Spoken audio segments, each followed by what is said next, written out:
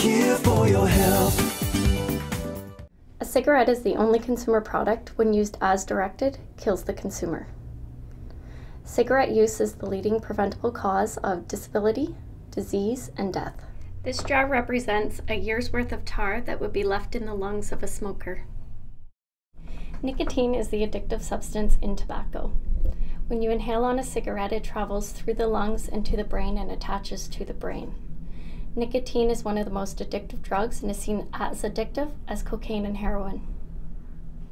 When a breath of air is taken by the lungs, you can see how well they fill up and how long they hold the air. Adding a breath of air into these lungs, you can see how only one side inflates and the other side is left stiff. That's due to the amount of tar that's left in the lungs. Nicotine is only one of more than 4,000 chemicals found in a cigarette. 50 of those chemicals are known to cause cancer. Such chemicals could include battery acid, wax, insecticide, toilet bowl cleaner, paint thinner, and the list could go on. This jar represents the amount of phlegm that a smoker would cough up in just 2 weeks.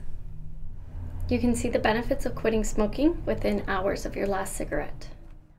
Within 20 minutes, your blood pressure drops and your pulse rate returns to normal.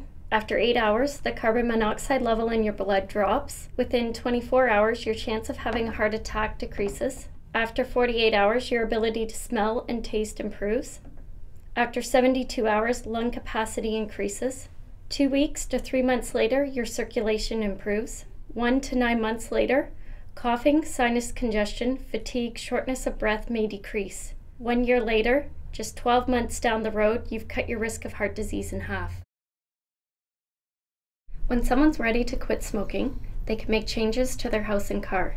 This could include eliminating all ashtrays and lighters from the home or car, finding an outdoor place to smoke, and adding stickers to your front door or to your car to let friends and family know that you are now smoke-free. Help is available if you want to quit smoking. Smokers Helpline can be contacted for one-on-one support.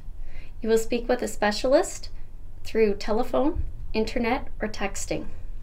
You could also call your local health unit for more information on what resources are available in the community.